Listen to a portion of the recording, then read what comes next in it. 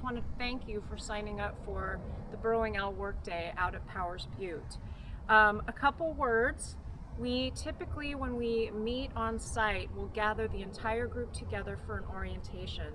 We're not going to do that this time for obvious reasons, and so we put together this video to go over some of the first steps that you'll have to take when you're building the burrows. What we're going to be doing today on site is building artificial burrows for burrowing owls. Burrowing owls were once very common throughout the Phoenix Valley. Now they're disappearing.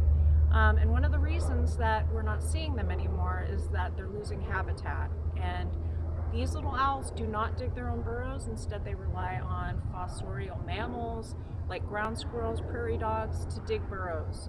So because there's not that many of those out there anymore, we're going to be doing the work of those fossorial mammals. We have a tubing that has a big round extension on the end that has to be covered with a chicken wire. It's also called poultry cloth.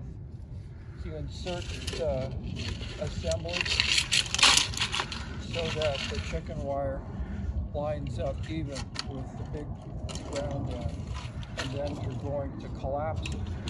So take the chicken wire and pull it together tight at the big end, like this. And there's little ends that you bend over, and those little ends hold the chicken wire together. You might have to take your gloves off to be able to get a good grip on the little wires. Once you've got those wires bent over, you need about 5 or 6 little ends bent over. Then the rest of it, you're just going to squish it together.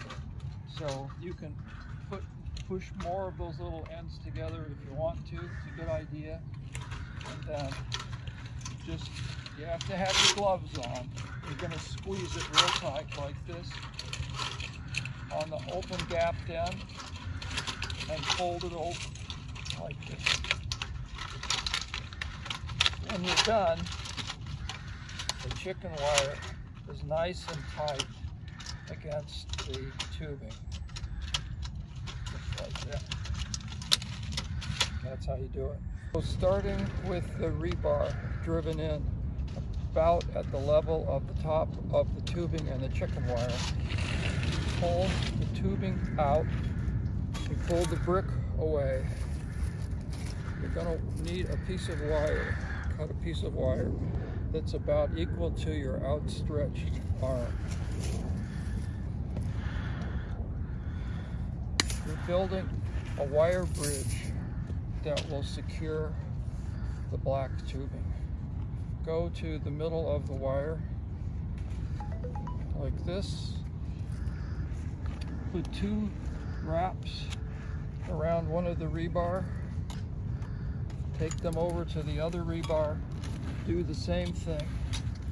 You want to make sure that these wraps are nice and snug. Then you're going to twist it like this. You only need about 1 inch of twist. Then the second part of the wire bridge, you do the same thing. You take an outstretched length of wire,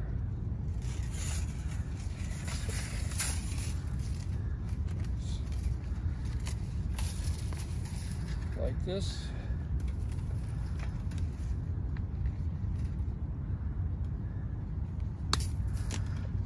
You run this underneath the bridge that you built in the middle. Then you're going to put the tubing and the brick back. First you put the brick back. Put this so that it's in the middle. You have the wire that you added underneath the rebar that goes through the chicken wire so that it's going to line up with the rebar on the other side, like this.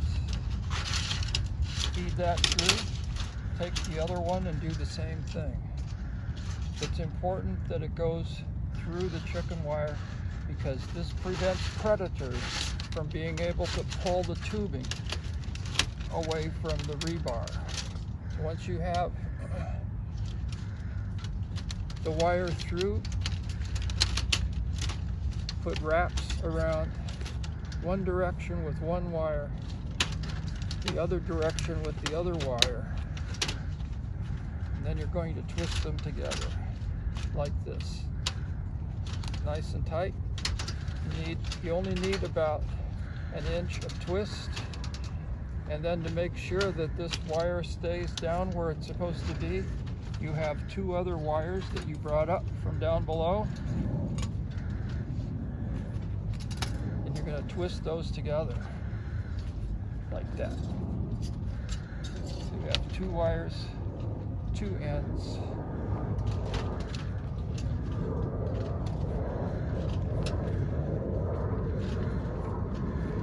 Now this wire cannot come off.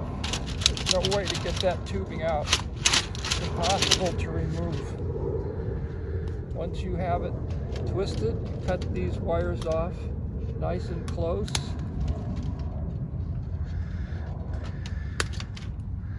Make sure that they go into the trash bag.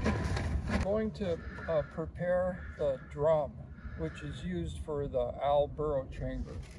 The tubing is going to go in through this hole, but we use a piece of wire to secure the tubing to the drum. The best way to do this is to turn the drum upside down like this. Take a piece of wire that, once again, it's about 3 or 4 feet long. Cut it off, feed it through the hole. Find the approximate middle of the wire. Squitch it a little bit, that helps if you pinch it. And then you want to put 3 wraps on.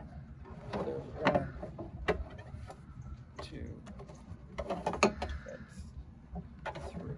So when you're done, you have 3 wraps, 2 ends sticking out, and you're going to use these to secure the tubing that's going to go through the hole. Now what we're going to demonstrate is how to put the marker on the tubing so you know how far the tubing is inserted so that it's not in too far, and how to connect the tubing to the blue barrel so it can't be withdrawn. These are called whiskers. The whiskers can be changed in length so they'll fit around the tubing. You want to go to the 3rd groove, like this. Tighten up the whiskers so that they stick out equally on both sides. Exactly how the whisker is oriented. Now we're going to put the tubing in there like this. The whiskers are right up against the edge of the blue barrel, so you know it's inserted the right distance. You're going to pull the wires up that you attached to the blue barrel previously, and you don't have to wrap it around the tubing, you just have to get it down into the slot. Pull it tight and put a twist on it like this.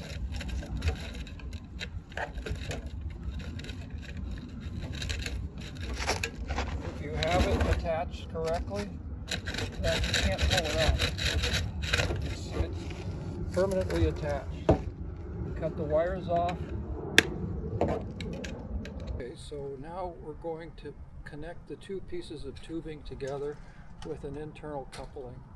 The piece of tubing that comes from the entrance usually needs to be fitted to another piece of tubing that fits exactly up to the other tubing, and we use one of these couplings to do it. It's important that the yellow mark is always up when you're done. These can rotate inside the tubing. There's holes drilled on one side, that's so the owl has a good grip on the slick plastic. So when you're done, You want to make sure that you can see that yellow mark on the top. These are hard to insert. It takes a lot of force to push them together.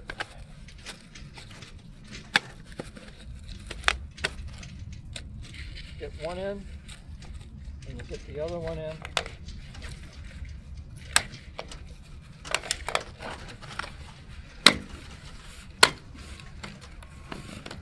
Just like that. And then when you're done, you can rotate that up to make sure that it's on the top side. There are a couple of safety hazards at the work site that's very important that you pay attention to. The most lethal one is the rebar. It's possible for you to get impaled by the rebar if you make the mistake and put it in a bucket. Some of you are going to want to put the rebar in a bucket and walk away, or leave it like this, walk with it. That's really, really bad. You can fall down, become impaled on one of the rebars, or you'll leave it in place and somebody else falls on it. Just put the rebar on the ground. When you have to move the rebar, move it someplace, drop it on the ground. So the most important thing is stand sideways. Always pay attention to where you are around the trench and don't stand too close. Really appreciate your help and your time. A couple words about getting to the site. Please allow yourself from leaving Highway 85 probably about 45 minutes on a well-graded dirt road. One of the most common things that happens is people underestimate the amount of time that it's going to take to get out on site. Our work days typically begin at 8 a.m. and end at noon. This particular workday may be extended to about 3 o'clock. Don't feel like you have to stay. We just have a lot of work to do. If you do have time and you're able to stick around, we'd appreciate it, but leave when you need to leave. And with that, I'll see you on the work site.